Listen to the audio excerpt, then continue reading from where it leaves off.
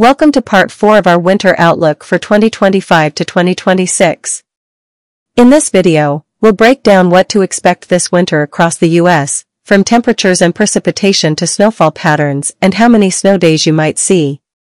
Starting with temperatures, the coldest air this winter is likely to settle over the northern plains where well below average temperatures are expected.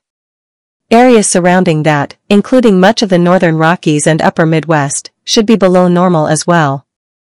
Meanwhile, the South is looking at a much warmer winter. The Deep South, Gulf Coast, and parts of the Southeast could see well above average warmth, with much of the Southwest also running above average. The Ohio Valley to expect conditions closer to average.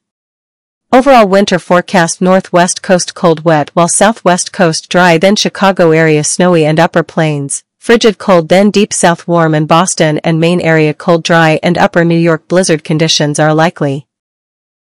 Looking at precipitation, the northern Rockies and Midwest stand out with well above average precipitation, meaning more chances for snow and storms. On the flip side, the Southwest and Southeast may be well below normal, signaling drier conditions.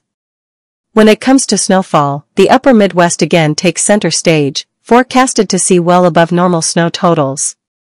Northern plains and parts of the Rockies should also trend above average.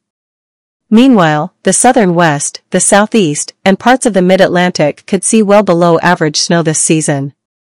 Snow days: the number of significant snow events are projected to be highest in the northern plains, upper Midwest, and parts of the Rockies, with 2 to 4 notable snow events possible. Farther south, including the Deep South and much of the Southwest, snow days will be rare, if not zero, this winter. So, that's the winter setup for 2025 to 2026. Cold and snowy up north, warm and dry down south, and plenty of variety in between. What do you think about this outlook? Will you see more snow days this year? Let us know in the comments below, and don't forget to subscribe for updates as we update this forecast.